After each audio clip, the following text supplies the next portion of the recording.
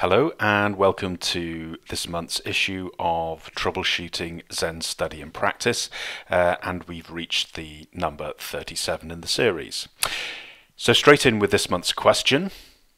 In one podcast you mentioned dealing with lethargy. Will you say something more about this, please? So lethargy is certainly a problem that we will face when we're ever establishing a new practice or even an ongoing practice as well. And in fact, this was recognized even by the Buddha himself. There is a formulation in early Buddhism known as the 5 hindrances, and the third one of these hindrances is basically lethargy. It's called sloth and torpor, and so we're talking about the same thing here. It's that inability to really motivate oneself, and it speaks to that question of motivation.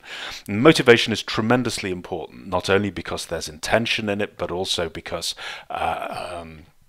it's the motivation that allows us to overcome obstacles as we face them.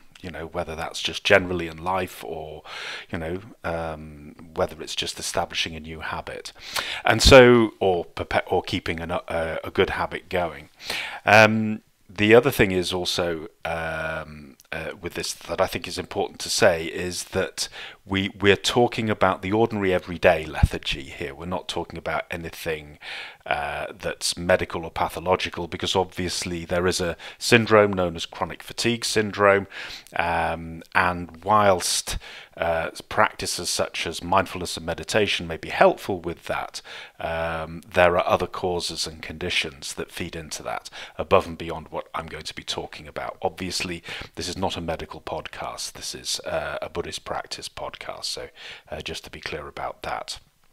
So what can we really sort of say about this lethargy, about this power? And actually, it feeds directly into a very Buddhist, a very Zen Buddhist way of seeing what we are doing with this practice. There's Master Dai, who was a Chinese Zen master about 1,000 years ago, used to write to his pupils, his disciples, because he spent part of his life in exile, and we have the collection of his letters known as the Swampland Flowers. You can get translations of that book, which is a very good book. And in one place, Master Dai, talking about this sort of motivation, says to one of his disciples, if you want power or if you want strength, first you must conserve it. And basically what he's talking to is that we, the human heart, our heart is a wellspring of energy and power. But alas, because we are not very good at husbandry, we tend to fritter this energy away in lots of ineffective and non-skillful ways. And therefore, we can end up feeling lethargic. In other words, we lose power, we have it stolen away from us, and we collude with that theft as well. And this ties in very much with the poem called On Faith in the Heart, which is written by the third Chinese patriarch, Master Sozan. And the opening lines of that poem are well known, and they say, the great way is not difficult, it merely avoids picking and choosing. Now, the great way is the Mahayana, and obviously the Zen school belongs to that school of the Mahayana. So that great way which takes us from where we are now to the release from suffering, to complete and perfect enlightenment, to Buddhahood itself, because that's the great way is the Bodhisattva way, of course, is not difficult. It merely avoids picking and choosing. So we may sort of say, well, what is this picking and choosing that he talks about? Well, this is based on the wanting and not wanting. This is the grasping that the Buddha referred to in those 4 Noble Truths. That second Noble Truth, the cause of suffering being grasping itself, and this is what this is what Master Sozan is actually referring to in this particular couplet, that this great way is not difficult, it merely avoids picking and choosing. Well, how do we pick and choose? Well, first of all, and now we come to really the thing that underpins the whole thing, is that in the Buddhist view, in the Mahayana view, of which the Zen school is one, and therefore we subscribe to this too, is that everything, but all phenomena, what the Chinese used to call the 10,000 things, all phenomena, by which I mean both the physical universe and the world of mentation, the world of mind or mind objects, the inner landscape and the outer landscape, is powered. It's powered by energy. And this energy is the energy of the Buddha nature, what the Buddha called the Buddha nature, or in Mahayana is called the Buddha nature. And this Buddha nature informs all forms. It's not just energy like electricity, but it's also informative as well. And we have this peculiar saying in the northern tradition, in the Mahayana, that says that the passions, the afflictions, what's called the kleshas, the passions, the fires, are the Buddha nature. And the Buddha nature is the passions. So we have these two things that go together. Now, the passions or the kleshas are is the energy of the Buddha nature in the presence of the delusion of I. So if we go back to that wheel of life, you go and have a look at a Buddhist wheel of life, there at the very center of the wheel, there are those three animals. There's the pig, the cockerel, and the snake. The pig representing delusion, that's the attachment to the notion of a separate self, which is, as the Buddha made quite clear, is illusory. There's the cockerel, which represents wanting, and then there's the snake, which represents aversion, not wanting, or hatred, anger, and so on, fear as well.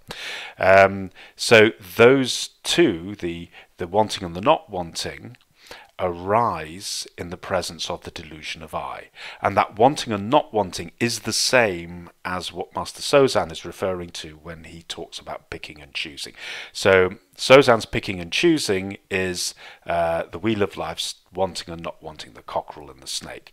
And these things, as I said, arise in the presence of I. So I is the pivot, is the foundation of that picking and choosing. And that's the framing for everything that we do in the Zen practice, whether it's the Zazen, whether it's the daily life practice, whether it's the timetable, which we talked about last time as well, the practice of restraint and so forth, the development of discipline, the Shila practice, the ethical practice. All these things are tied in with that, as it were, getting a handle on and restraining this the picking and choosing of I, because that's what gets in the way. That's what bleeds the energy away. This is why Master Dai said, if you want power, first you must conserve it. First you must save it, in other words. So how does that actually work in practice? Well, my own late teacher, Venerable Myokyoni, Master Dayu, as she's known, she used to give a really good example for this, and this was something that I could really relate to. So when I was studying for my O-levels back in the day, that was a good few decades ago, I had to study British and European history, 1870 to 1914, and although I'm very interested in history nowadays, I was not interested in history at all as a teenager. So it was a real pain. It was very difficult because at the end of each academic year we had exams, and I had to take a history exam. And I had certain favourite subjects. Sciences were my favourite, so I studied those, quite eagerly. But when it came to history, I would put it off and put it off and put it off, and then it would come to the last leg, the last minute, and I couldn't put it off any further, and I'd sort of reluctantly turn around and say, well, okay, I'll better get the books out and study this. So I get the book out, open it up at the relevant chapter, I would read the first page, and I would have that experience that I'm sure a lot of you will know, is that you get to the bottom of the page and you just sort of think, my mind's a complete blank. I have no recollection of what it is that I've just read. And so I'd read it again, and my mind would be all over the place. I'd be thinking about 10,000 other things, and the same thing would happen. And so I'd read it again, and by the time I got to the bottom of the page, now what happened is that my eyelids were closing. I was feeling really tired, and I'd start yawning, and I'd really feel like this sort of I was just drained of energy. And so I'd sort of say to myself, well, maybe what I need to do is just turn in, have an early night. I can wake up fresh tomorrow, and then I can really apply myself. And so, I get ready for bed, go into bed, and I think I just need to sort of relax, unwind a little bit before I turn the light out. I'll just continue reading that, racy novel, that exciting novel that I'd been reading, just one chapter just to unwind. And, 2 hours later, I'm turning the pages eagerly, wide awake, bright-eyed and bushy-tailed. Where has that lethargy gone? Where has that feeling of overwhelming tiredness actually gone? And this is where we're caught out, because this energy that we're talking about, this power, underpins all states of consciousness. And lethargy is just a state of mind, is a state of consciousness. And wakefulness and focus and attention is also a state of mind, and it is the same power that underpins both. The thing is, it's not that energy is high or low, because we often say this, don't we? We say, oh, my energy is sort of low today, or my energy is high today. In the past, we used to talk about being in high or low spirits, same sort of thing, as if it's a sort of volume effect. It's not a volume effect. It is an appearance effect. The energy can appear as lethargy, full powered, full throttled, absolutely revved up with full on lethargy, or it can appear as revved up and full powered focus, clarity, attention, completely in the zone and on it. And that's the thing. So the point is, the appearances can be deceptive. Appearances can be part of that delusion. And it's not until you test it a little bit, such as in the example that I gave, when you realize that. Now, when you realize that actually what is happening there, what transforms the energy into lethargy and what transforms the energy into focus, it's very simple. I don't like history, but I really like that racy, exciting novel that I'm reading. So what's making the difference is the picking and choosing, just as Master Sozan has pointed out. Picking and choosing transforms the energy. So if it's something that I like, I will happily give my heart into it. I will happily give myself wholeheartedly into it. And when I give myself wholeheartedly into something, then it takes off. Then it becomes vital. Then it becomes alive. But if I won't, if I'm stingy, if I'm miserly, then of course I don't want to do it. And I won't give myself. And if I don't give myself into something, we experience it as lifeless. We experience it as dead. And it has nothing in it for me. And there we have it again. I like it, therefore I give myself into it. I don't like it, therefore I won't give myself into it. Completely changes the experience of something. And this is why, in one of the courses that I give at the Buddhist Society, we have an exercise where we have what's called the disliked chore. So what you do is that you pick a chore that you don't like. Something you've been really putting off because you've never wanted to do it. Maybe it's, I don't know, ironing, maybe it's, cleaning the car, maybe it's cleaning the kitchen cupboards, whatever it is. Something that you don't like. And what you do is you make it as an experiment. You don't switch the radio on, you don't distract yourself, you're going to wholeheartedly do this. And physically you really give yourself into it. That's the key. By using the physical form, by using the body and doing it with energy, actually doing it, faking that enthusiasm with the body. Doesn't matter how I feel on the inside. If you really give yourself into something in this way physically, what happens? And the people go away doing this, a little bit intrigued. Obviously, they're curious, so that helps as well to see what happens. And they all come back and they say that the experience this time is very different from their previous experiences of doing the same task. Normally, they're fighting against themselves in order to do it, but with this one, because they did it with some vigor, they actually used their body, and obviously you can't see me because I'm speaking to you as a disembodied voice, but if you could see that really the whole body goes right into it, and that's why I always say to them, look, pick a physical task, because it's much easier with a physical task to give yourself into it. If you have to sweep the yard, you can sweep it half-heartedly whilst thinking about something else, or you can grasp that broom and sweep and sweep and sweep as if it was the only thing that mattered on the earth, and with that power and enthusiasm, and my goodness, it doesn't take much, and then suddenly there's a sort of flow that comes with it, and it's why it's called being in the zone, in fact.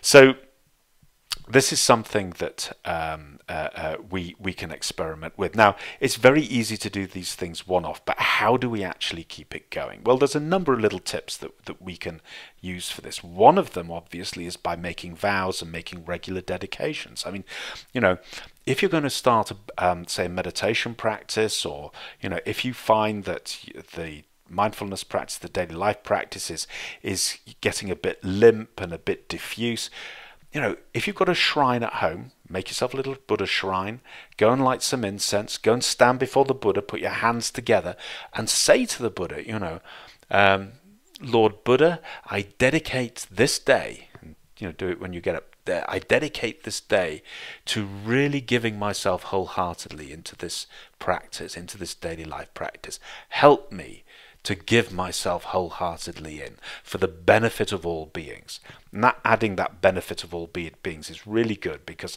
that's a very important motivation in Mahayana. If you know something about the Bodhisattva path, you will know that already. And so just to add that little formula onto the end, because it stops it being about me, me, me, me, me, which, as we've seen, is the picker and the chooser. That's the problem. It takes it out from myself as a center and reconnects us back into that wonderful web of interrelating that is the true nature of things. In fact, this is what's known as shunyata. So that's certainly one way we can do it. The other way is, obviously, we talked about the timetable. You can look it up. Troubleshooting Zen Study and Practice number 36 has tips on setting up a timetable. The reason that's good and what that's all about is practice of restraint and just learning to go along with things at the right time. Now is the time to get up. Now is the time to go to work. Now is the time to do the zazen. Now is the time to go to bed. And why that works, and how that establishment of habits and and allowing the energy to flow into that form of the habit strengthens it as well, and makes our practice much easier. And also the physical form as well. If we experiment with the physical form. If we sit in a slovenly way or in a slothful way, we feel slothful. If we sit in a collected way, slightly more held together, a bit more sort of upright, don't just let myself go, then that also is a way of crafting that energy and cultivating that energy into a more alert form. Have you ever wondered why we practice Zazen sitting up, for example? Why we don't practicing it lying down on the bed, curled up with our eyes closed? There's good reason for that, and you can experiment with it. So yeah, or why we don't practice Zazen slumped on the sofa watching TV. It's not, that form is simply not conducive to what we're trying to do. So there is a form that goes along with things. Things have a form. And if you look at animals, animals have a form. Look at a cat, how a cat sits, for example, how a cat crouches when it's about to pounce.